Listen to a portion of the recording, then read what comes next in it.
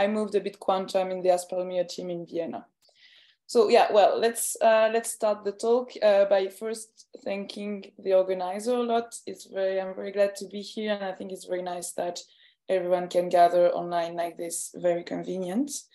And as I said, the work I will present today was done in the UNS Lyon with Jorge Pereda, that was a postdoc also at the time, Sergio Ciliberto and Ludovic Bellon, who were my supervisors.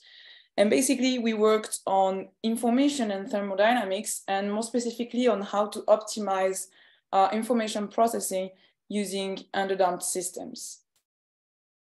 So let's start by something I think you all know, but I would like to start from the basics, which is the cost of information. I will define it as the energy spent to perform one basic operation. And if you look a bit of this phenomenology, this law called the Kumi law, it's a bit similar to the Moore law. It's stating that regarding the advance we made in technology, we are able to roughly double the efficiency of our computers every 1.5 years, meaning that we are able to perform more and more basic operations per the same amount of energy. And nowadays, in 2020, we were able to perform at best one basic operation for 10 to the power minus 15 joule.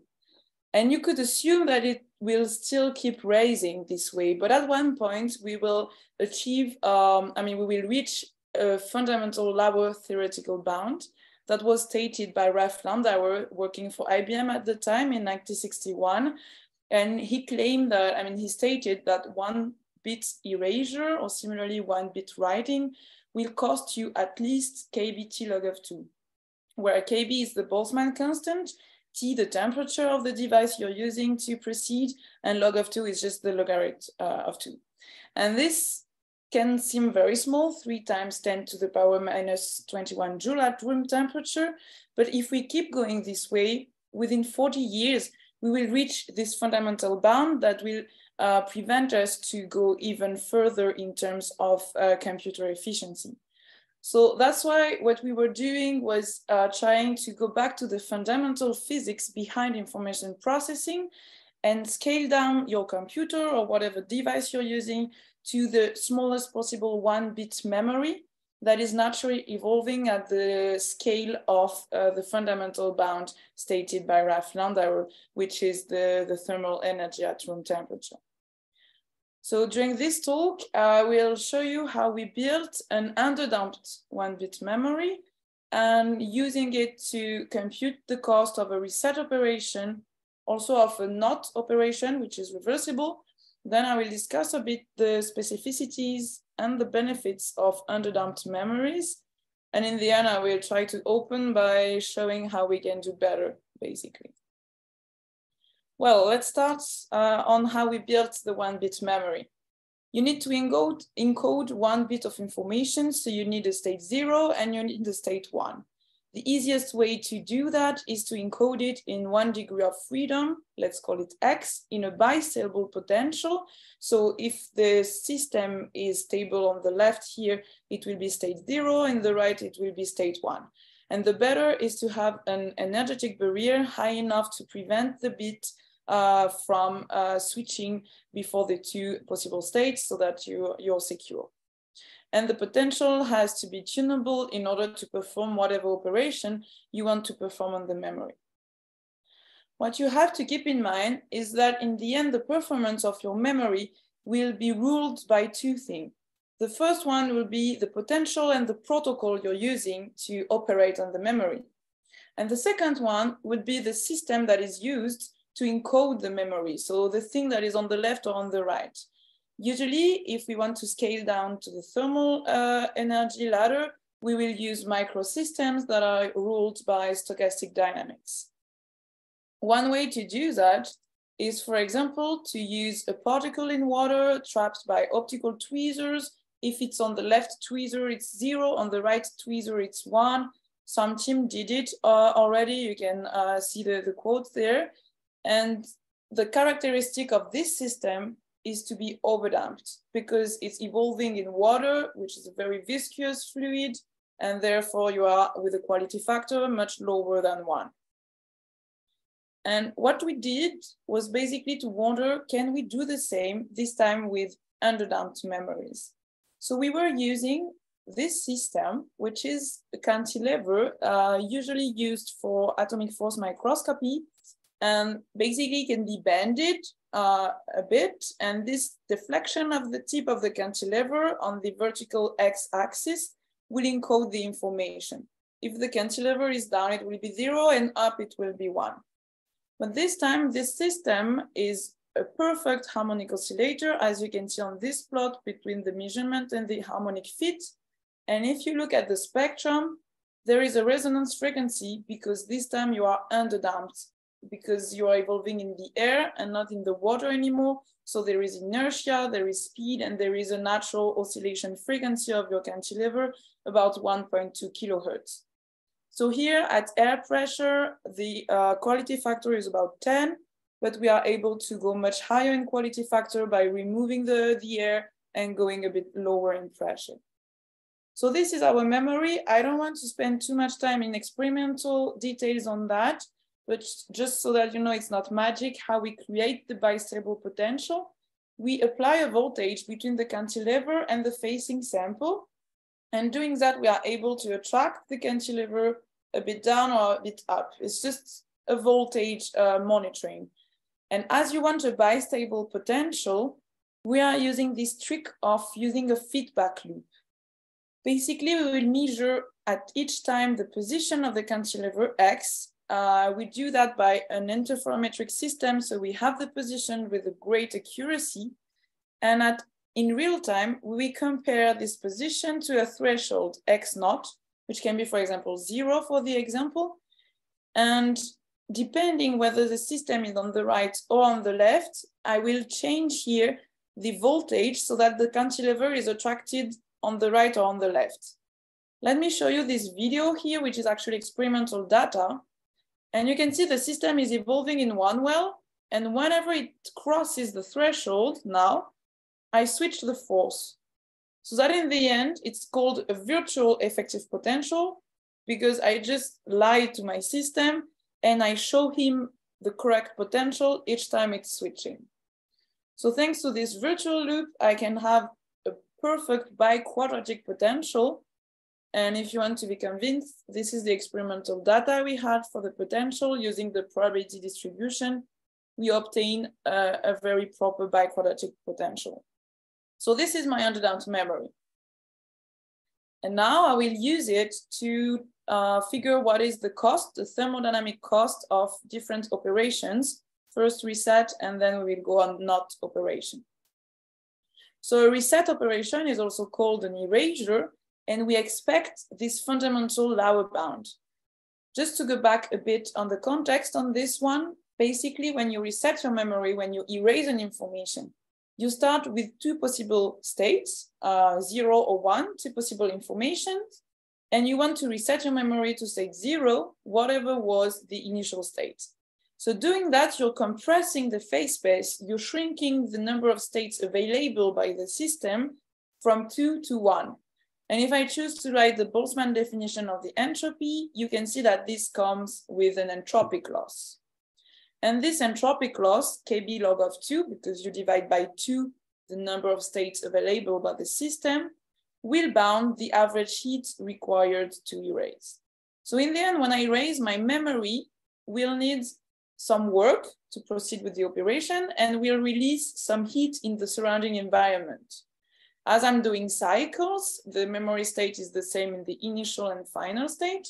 I mean, the memory, the potential, not the memory state, the potential.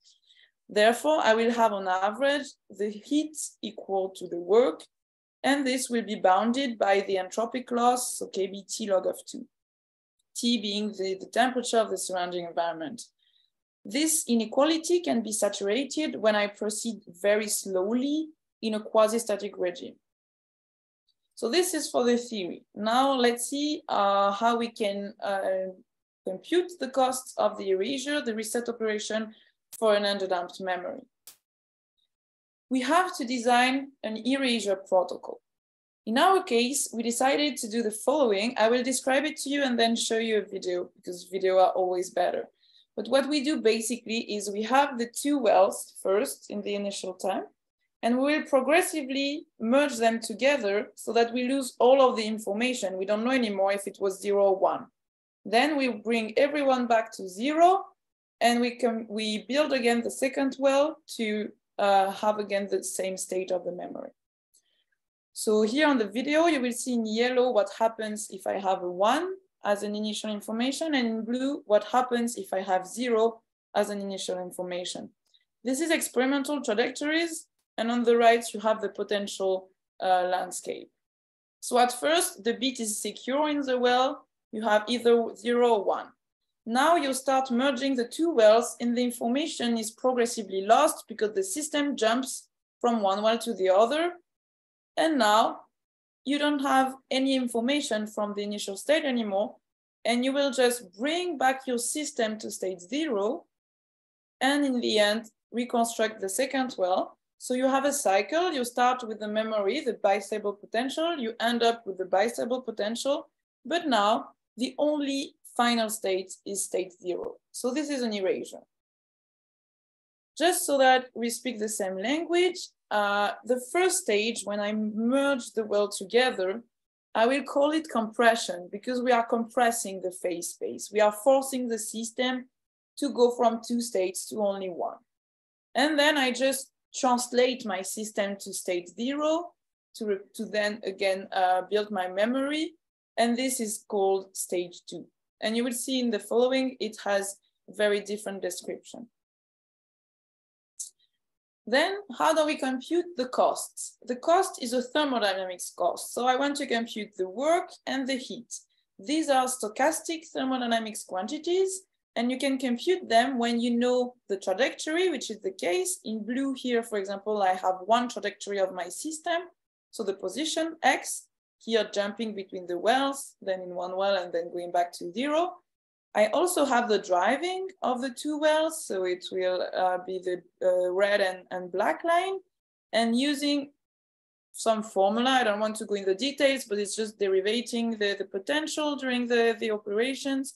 I can compute for each trajectory the work and the heat. And then I average on thousands of trajectory, and I know the average cost of my erasure.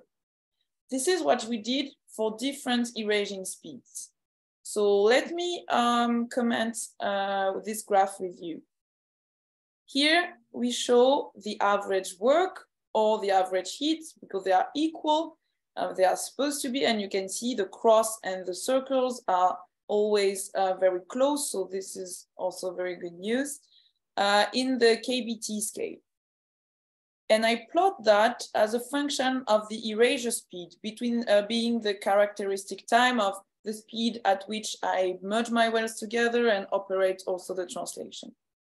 If I go very, very slowly, I have log of 2, which is the expected Landau bound. Let me highlight here that compared to overdamped previous study, we have a very better accuracy on the work, and we are able to compute the heat, which is very complicated because it involves a derivative of the position, and it's only doable because we have the position with a very great accuracy here. And then if I go faster, I will have to pay a bit more, which makes sense because I'm manipulating my system a bit faster. And as it was predicted in overdamped studies, we observe kind of the same in underdamped regime. There is a scaling in 1 over the characteristic time of this operation. And if I want to perform the erasure several order of magnitude faster, I basically have to pay a double price. So this is a kind of measurement we were able to do computing the costs of a reset operation. But now I want to show you also what we did to perform and compute the cost of not operation. Indeed, if you have 1 bit of information, you can do only 4 possible operations on it. Either you reset to 0, reset to 1, you do nothing, which is called hold, or you flip the 2 bits. So this is called not. If I have a 0 at the initial time, I want a 1 at the final time. This is a not operation, or it's also called a bit flip sometimes. And this time it's logically reversible. because I'm not compressing the phase space available by the system. I start with 2 possible states and I end up with 2 possible states. I just want to switch them. And here, being underdamped allow us to use the phase space and the speed degree of freedom to perform this computation. So basically, we will rotate our 2 states in the X position and speed landscape. And doing that, if we do that a bit smartly, then we are able to reach also an energy reversibility, meaning that the operation is logically reversible. So in principle, there is no entropic cost. And if there is no damping, using a smart protocol, we can also achieve 0 work on average required to proceed with this operation. Now you all want to know what is the smart protocol in question. It's the following. You start with your memory, so your 2 wells, and when you decide to operate the bit flip, you will switch to only 1 well. And you will wait exactly half an oscillation of the natural oscillation frequency of your underdamped oscillator. Because it's underdamped, remember, so you have natural oscillations. You wait for half an oscillation, and so your particle on average will reach the other side. And then you recreate the memory. And doing that, you just benefit from the speed degree of freedom to have a bit flip protocol.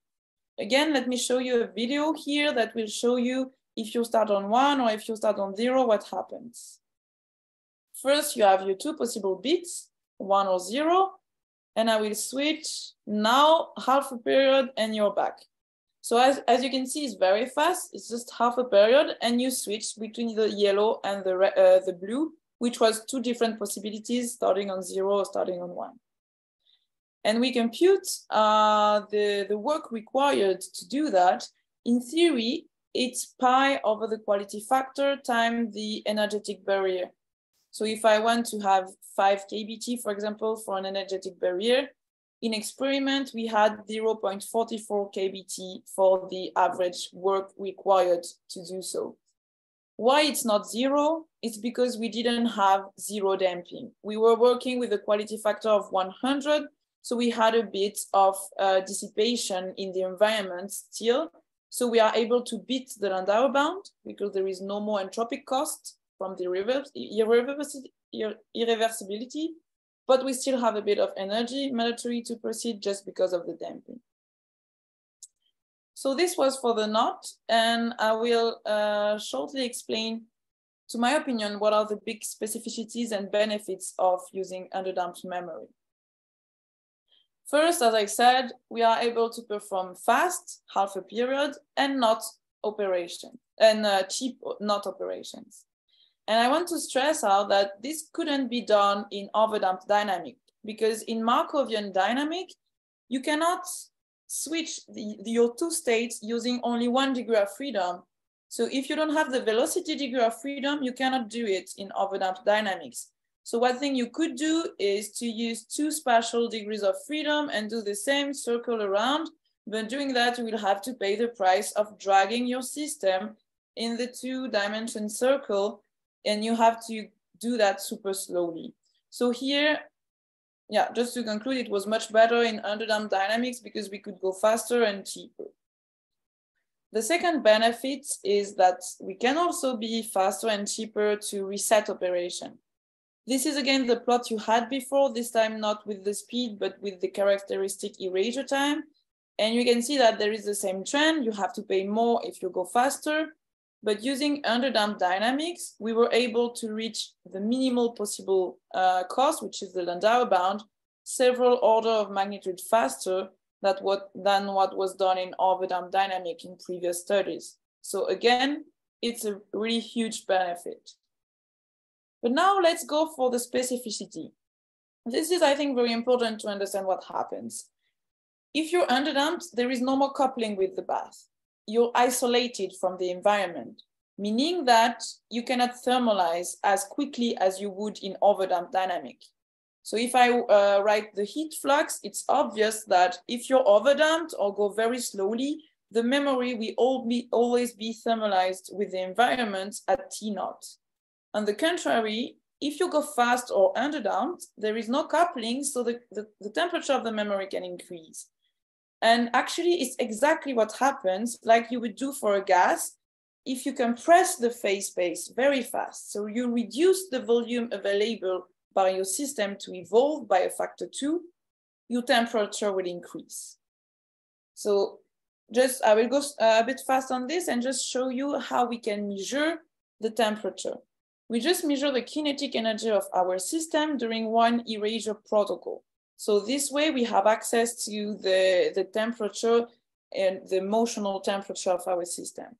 And as you can see, you start as the room temperature, the environment one, and you will raise this energy during the compressing of the space and achieve twice the initial temperature, just because you do that without being able to thermalize with the bath. And then you have to wait for the thermalization and you can proceed with the translations stage.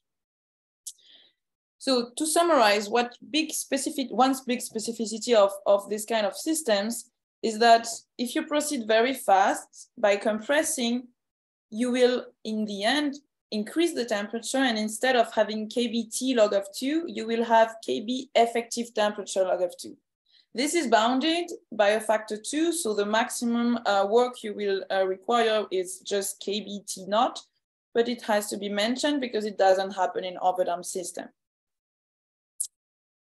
And now, just briefly before concluding, I will show you 2 ways to a bit improve the performance of this kind of underdamped memories. Basically, yeah, there is 2 solutions. Either you optimize the memory properties, either you optimize the erasure protocol. Sorry, yeah. Salambô, you have 5 minutes, including questions. Okay, maybe then I will go faster on this one. I just show you these results here, which is optimizing the protocol. Here, I said, we just translate the system linearly without thinking really further, but there is a smarter way to do that, which is using this kind of protocol that was computed in the literature that I put on this slide. If you kick the system a bit at the beginning and at the end, then you will give it straight away the final velocity for the translation. This is just to show you. In red, it's using the optimal protocol, and in blue, it's using the natural linear protocol. And you can see that using optimal protocol will reduce the oscillations and reduce the overcost at the end of the translations. So this is what we did, and you can see that here in red, this is the optimal protocol compared to in blue, the non-optimal one, and you can see the erasure cost. So it's really improving a lot the performances of your memory. So on that, I think I will go straight to the conclusion, or maybe just a word on this. It's just a way maybe to speed up a bit the thermalization between when it's the temperature rise. We could apply some specific protocols after the increase of temperature just to thermalize more quickly. And on this, I want to thank you for your attention. And if you have any questions, please go ahead. Thank you very much, Salambô. We talk the questions from the audience. Please raise hand. First, students. I think, okay, there are a lot of questions. Please watch it. Okay. So yeah, hi, very nice. So I have a quick question. So if I may understand correctly, that your potential is created by the voltage, right? And you are measuring the tip of the potential. That's like that tip doing the motion like a bead in a optical trap, right? Yeah, it's exactly like in optical trap, but this one is the mechanical properties of the oscillator. Yeah. Yeah, but how did you do that translation thing with that potential?